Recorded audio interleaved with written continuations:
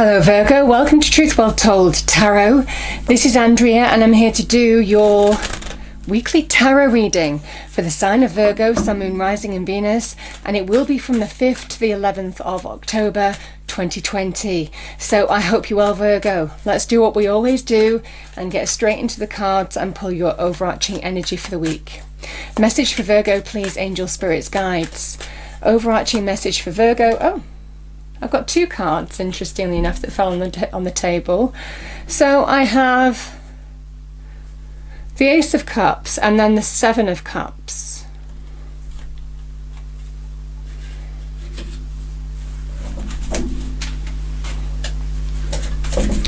Okay, what is the message for Virgo, please, angels, spirits, guides?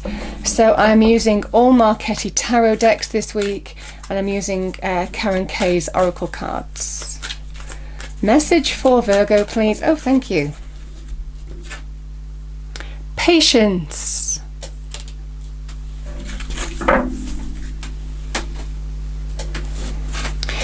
Okay, message for Virgo, please, angels, for the week. What does Virgo need to hear, please? 5th to the 11th of October 2020. That flew out.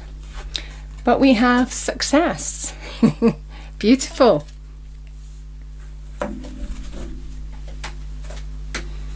Okay, Virgo, so I'm going to pull four cards. The first card is you. Second card is your challenge. Third card is advice from spirit. Fourth card is your outcome. And then we clarify the cards and go deeper into message. And it won't resonate with everybody, so just take what resonates with you. Okay. Message for Virgo, please, angels, spirits, guides. What does Virgo need to hear? Thank you. 5th to the 11th of October 2020. Oh my goodness, Virgo, what is going on? I've got the Ace of Cups again. Very beautiful, one of the most beautiful cards in the tarot deck. You've got it twice now. Your challenge, Virgo, the Knight of Cups.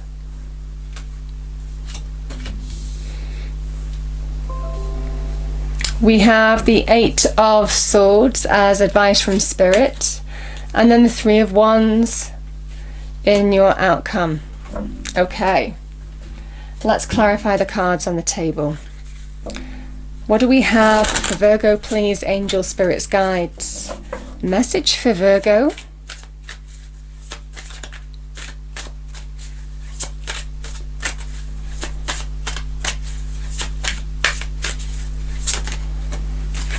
Ten of Cups. Oh my goodness, this is so beautiful. So the Knight of Cups is clarified. Virgo.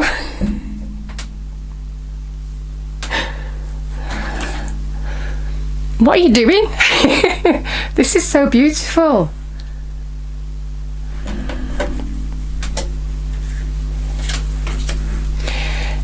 The Eight of Swords is clarified by the Death card. And the Eight of Wands is clarifying the Three of Wands. Bottom of the deck, I have the Two of Swords.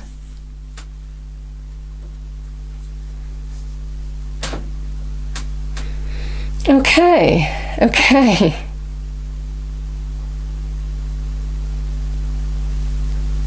Virgo, it feels like some of you are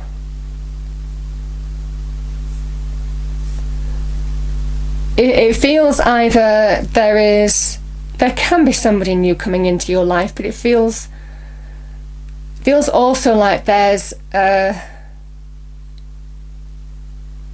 proposal coming your way. It feels like a proposal. So we have the Seven of Cups and the Ace of Cups. So the Seven of Cups is hopes, dreams, wishes, and one of these cups is part of the hopes, dreams and wishes. I mean, it's beautiful. Sometimes there can be a confusion, making choices, decisions, deciding on what you want, maybe which way you want to go. And the message is trust your intuition with the Cups energy in particular to make choices, decisions. It is sometimes a karmic choice because there is Scorpio energy in here. So it feels like this decision may have consequences, good or bad, obviously. So, but maybe there's some confusion in terms of making a choice towards what offer you're getting. This is the Cup of Joy is absolutely being offered to you. It's 3 times here, Virgo, that it's appeared in your reading. So it feels like someone's making you an offer. It's a new beginning. It feels to me like a proposal here.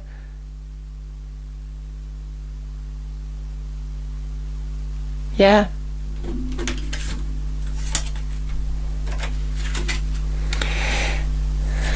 Nice card of success. I mean, this is so beautiful.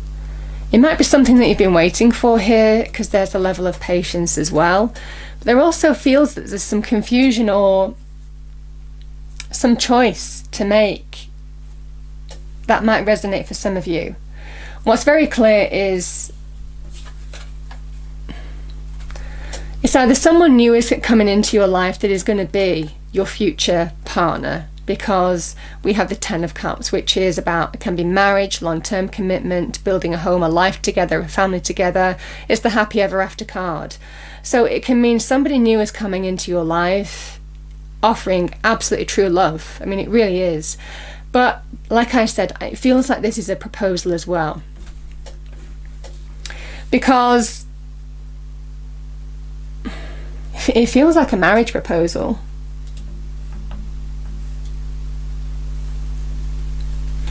The Knight of Cups in the challenge position can be somebody who's procrastinating a bit about offering you or making you this offer. And that has been the challenge position here. It might well be you're procrastinating, you know? Might well be a bit of that energy here. Sometimes the Knight of Cups can be overactive imagination.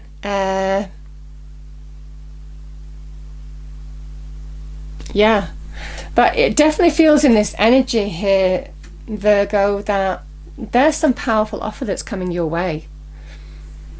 It's a beautiful, beautiful energy. The Knight of Cups is a card of Pisces. Death, we have Scorpio. I think they're the only cards really on the table. But it definitely feels for some of you that your challenge might well be, is this what I want? Are you overthinking this, you know? This is about really connecting to your intuition and deciding on that basis, is this something that I really want? And there may well be some time that you need to decide this, because it is bringing in change. This opportunity is absolutely bringing in deep change. It is closing off one part of your life and heralding a new part of your life. And again, the Ace of Cups is a rebirth energy, as is the Death card. There's a feeling of the old. This offer is, it might well be for some of you that you are stepping away from the old into the new. It's beautiful energy. Again, this Eight of Swords, it feels like you're in your own head a little bit. This can be inhibited thinking. Sometimes happens when you're a little bit overwhelmed here, Virgo, so you might well feel this energy here. But there's a powerful change coming your way, and it feels a powerful positive change that this Ace of Cups is representing. So again, I'm going to say it could be a proposal. It could be somebody asking you to live with them, move in together, build a life together. That could be the option as well here, because it is the happy ever after, happy home, the 10 of Cups. It's the rainbow of blessings. Building a life together, it is a card of productivity. So it definitely feels in this energy for some of you that change is on the cards. It might well be, you know, I mean, the Eight of Wands I sometimes see as a distance relationship. That might well be relevant for some of you. This is about change, movement, incoming news, a conversation leading to something solid. So again, it feels that what you've been working towards, what you've been taking action towards, it feels like something good is coming your way. And that's what this Three of Wands is saying, what you've been working towards. And that's why I'm feeling it's a current relationship more. I mean, like I said, it's a general reading. For some of you, it could be somebody new, but it definitely feels like a current relationship for me that's going to the next level. And again, we have the Two of Swords, which is about indecision. So there's a message of you don't have the full facts of the situation. You don't feel like you're ready to make a decision here.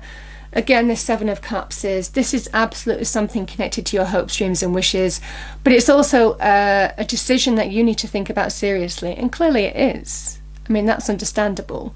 So there's a message of patience is needed, but I think the idea your decision will become clear.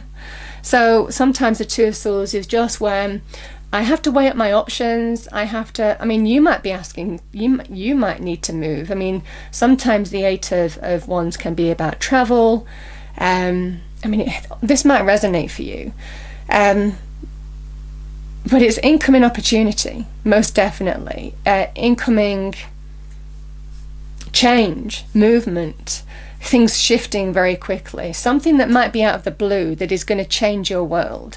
Now, it feels like it's something that you've been waiting for, or definitely something that you want to consider, but it might well be you just need a little bit of time to consider it, Virgo, which is absolutely understandable, because it feels like it's some kind of, it is a big change. I mean, we've got the Death card here.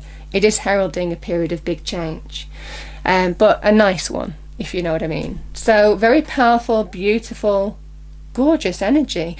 I can't believe you've got three Ace of Cups. It's definitely,